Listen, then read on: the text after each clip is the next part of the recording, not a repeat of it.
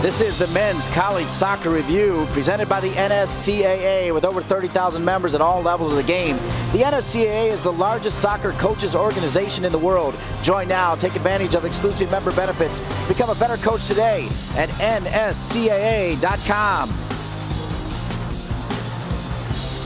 And welcome to Portland, Oregon, West Coast Conference Soccer. The Portland Pilots and the San Diego Toreros getting ready right here on the NSCAA Game of the Week, presented by KFC.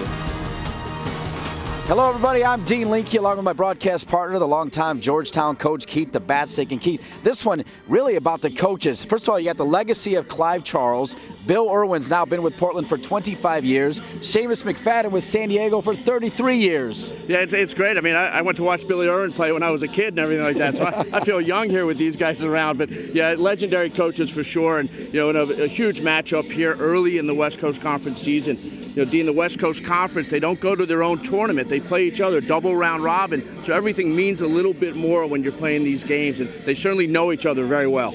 A lot of big games this week, Keith. Well, there were actually. They go to Indiana, Bloomington to it as well. They were down 2-0. Then they come back early in the second half, 2 goals within 50 seconds. And then Kenny Walker scores his second goal of the game in overtime to win it for Kenny Lolo in Louisville. Congratulations to them.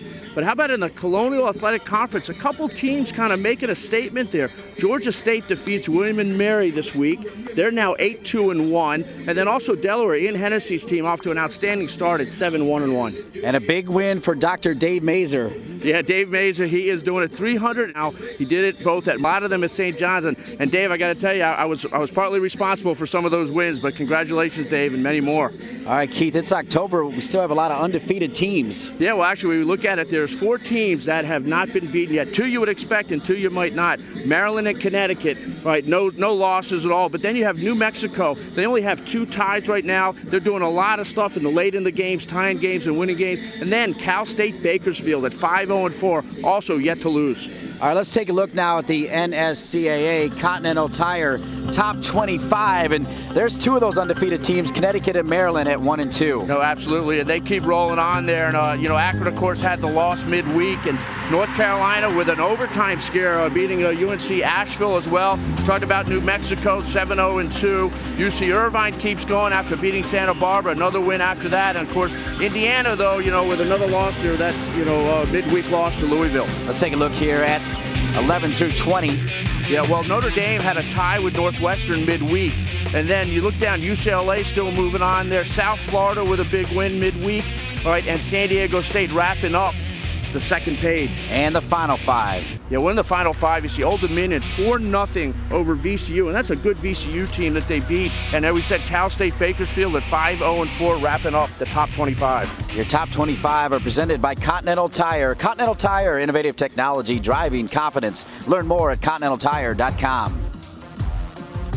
How about the Disney Soccer NSCAA Players of the Week, Keith? Yeah, well, Casey Townsend at Maryland, he has been doing it. He was the first to score this year against Creighton in Maryland's 1-0 win. He also had a goal earlier that week against Charlotte. 11 goals on the year, already a career high for Casey Townsend. And the Disney Soccer NSCAA Women's Player of the Week. Yeah, well, Katie Ryan, she had 9 points in the week. 2 Big East wins for Villanova over Pittsburgh and over West Virginia. In that West Virginia game, 2 goals and 2 assists for Katie Ryan. All right, Keith, a couple days ago, we had a big-time game, UCSB and Akron. Yeah, and I'll tell you what, it started off furious. So off the post there for Santa Barbara. Down the other end, and this is Santa Barbara slipping the box. Darren Maddox off the crossbar for Santa Barbara. And now it is Aiden Quinn hits the ball. It's off the post as well. It's 3 things off the post. No goal yet until right now, late in the first half. Darren Maddox gets the ball, slips it by the keeper, Andrew Grant. 1-0 for Akron going there. But in the second half, Santa Barbara turns it on. Crossed by Dom Sarl.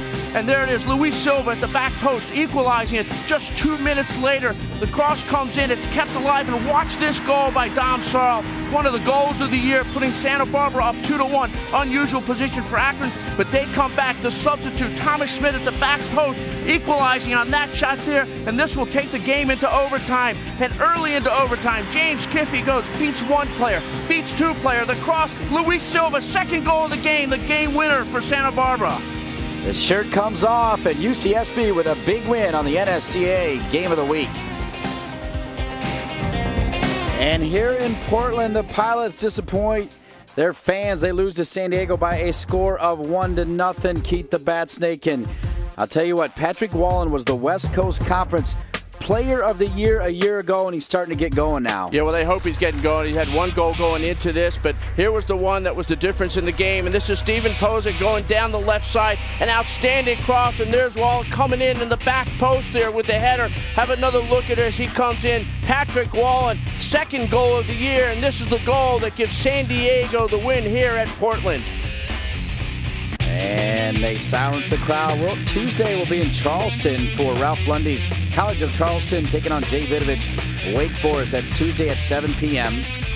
And then on Friday, a doubleheader. First men's, UMBC in New Hampshire, and then women's, Arizona State and Stanford as the NSCAA Game of the Week rolls on Fox Soccer.